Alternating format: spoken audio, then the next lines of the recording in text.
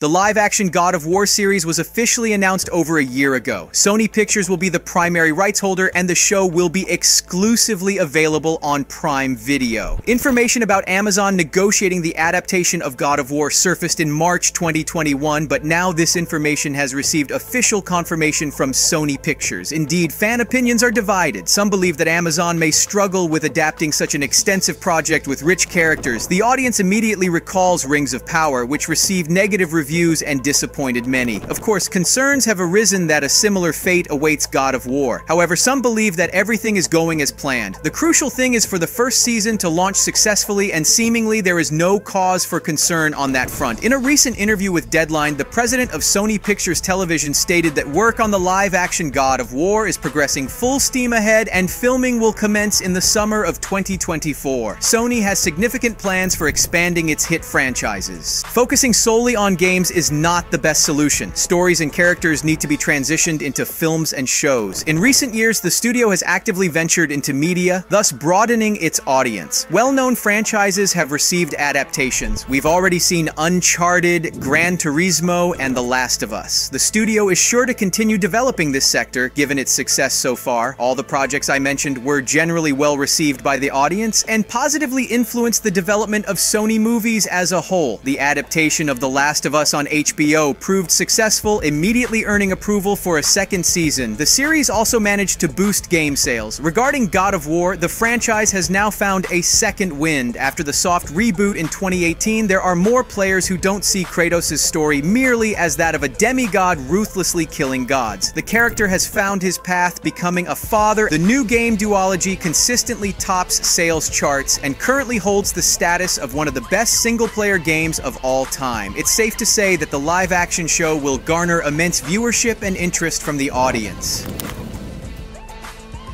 The director and showrunner for the first season will be Reed Jenkins, known for his work on The Wheel of Time. Leading the writing team is Mark Fergus, acclaimed for his contributions to the first Iron Man film and the Oscar-nominated Children of Men. Creative director of Santa Monica Studio, Cory Barlog, will serve as an executive producer for the adaptation. With Barlog's involvement, there's less concern about canon preservation as he has successfully overseen the entire God of War game series from the beginning. Earlier statements from Amazon emphasized the fidelity of the God of War adaptation to the original material. However, studio representatives acknowledge the greater challenges of adapting existing franchises, even stating that it's more challenging than presenting an entirely original idea. Adapting creators must consider the core and the foundational elements of the source material without losing its charm. It's essential to understand that a straightforward retelling of the games is unsuitable for the show format, and it needs to be crafted into a standalone product. In short, striking a balance between staying true to the canon and introducing something new is crucial. From interviews, it's apparent that working on franchises is no easy task. In some ways, developing a franchise is more complex than coming up with an original idea from scratch. Authors must adhere to the lore and universe's stories while providing their unique perspective.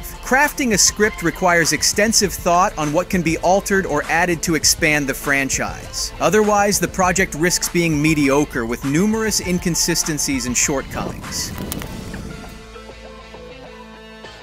According to the latest news, the storyline of the series will be based on the 2018 game, but this doesn't mean that Kratos' adventures in ancient Greece will be forgotten. More likely, they will be presented through flashbacks and perhaps even be dedicated to a separate season as a prequel. However, the decision regarding the prequel will likely be made only after several seasons, contingent upon the success of the original show. This strategic decision aims to retain audience interest and gradually unveil various aspects of Kratos' story. It's essential to emphasize that the series won't simply replicate the new games, ensuring players' continued engagement. This approach suggests that viewers will enjoy a unique narrative and characters, regardless of their familiarity with the game's storyline. The creators aspire not only to deepen the lore of the God of War franchise, but also to offer a fresh and captivating perspective on Kratos' history. These subtle hints at possible story expansion, including a prequel, add extra mystery to the project and fuel anticipation among fans. fans, creating favorable conditions for successfully integrating God of War into the realm of live-action series. However, the project faces a significant risk, what is often referred to as unoriginality. Let me explain. With the release of the first season and even the trailer, everyone will begin comparing the show to the game. Such a strong connection to the source material can both help and harm. This is because thousands are still actively playing God of War 2018 and the audience's memory is fresh. Moreover, how the Santa Monica team managed to adapt Kratos' new adventures, brilliantly showcasing places and characters from Norse mythology, deserves respect. They set such a high standard that there's a concern the live-action show might seem like a parody. Remember The Last of Us, which turned out great but faced criticism towards Bella Ramsey's casting? Well, the God of War universe is known for its memorable characters, and there's a whole bunch of them. I'll be upfront, the casting won't please everyone. Even if Amazon manages to find the perfect actor for Kratos, the situation with the other Nordic lore might be tricky. Just look at the incredible work Raf Grassetti did with the God of War characters. Each one is unique and easily recognizable. How can they translate them into live action? In my opinion, everything boils down to the cast.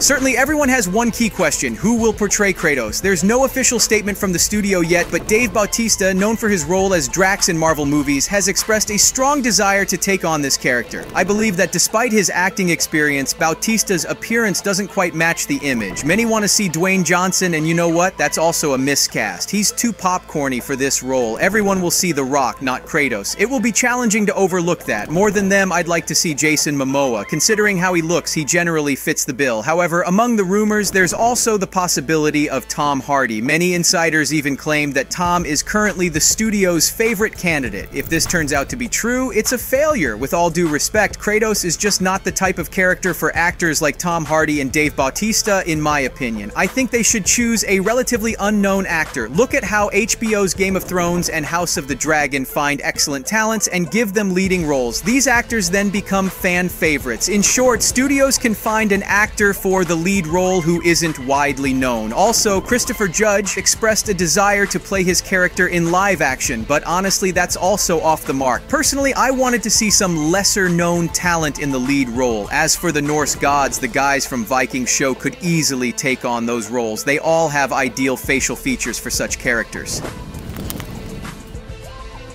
The narrative of the God of War universe indeed provides enough material for at least 4 seasons of the upcoming series. However, there's a hint that, considering the particular popularity of the series reboot, Amazon might hasten to shift the storyline after Kratos practically annihilates the gods of Olympus. The series script will focus solely on the stories following the conclusion of the Greek saga, where Kratos embarks on exile to the distant north. Over the years, influenced by his feelings for Faye, he becomes more serene. This mysterious story, not revealing all its cards from the start, promises a deep and captivating journey. I hope that Amazon, taking into account the lessons learned from previous missteps like the Rings of Power, will gift us a high-quality adaptation of God of War with profound meaning and an enthralling plot. Stay tuned.